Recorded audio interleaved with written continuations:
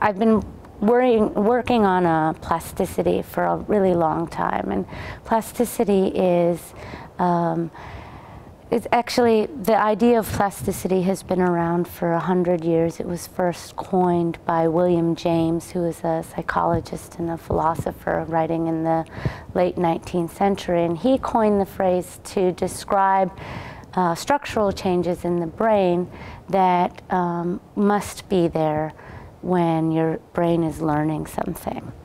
And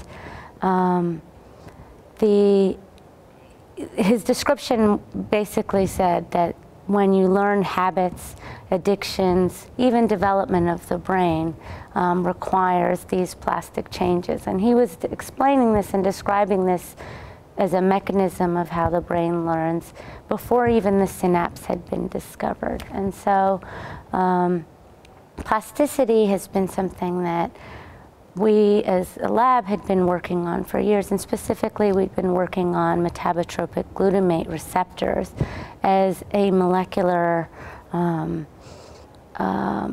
target required for plasticity, certain types of plasticity to happen in the brain. And so it sort of serendipitously happened that that we started working on Fragile X because it was a developmental brain disorder where mental retardation was a prominent phenotype and a prominent feature of the disease. And so the idea was, well, here's a disease where clearly learning and memory, and therefore it must be that plasticity is disrupted in these. And so because we had our interest in mGluRs already, we started studying them, and it turned out that the plasticity deficit that they had in the mouse model of Fragile X was an mGluR5, metabotropic glutamate receptor 5 form of plasticity that was disrupted. And the way that it was disrupted was sort of a little bit surprising, because I think everybody had, maybe in a very American way, assumed that more plasticity is better.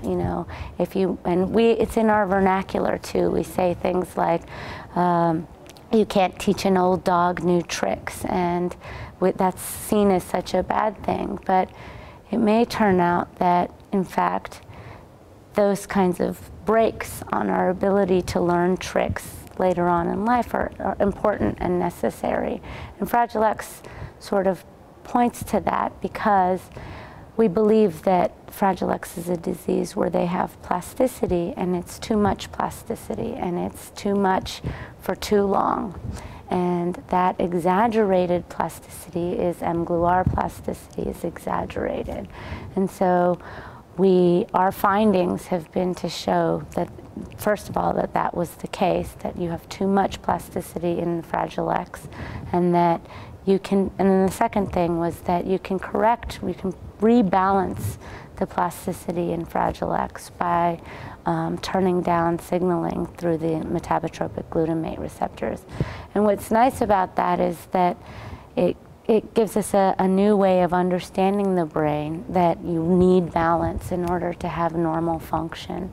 And it also suggests that we can treat Fragile X with drugs that modify the metabotropic glutamate receptor in the way that I just described.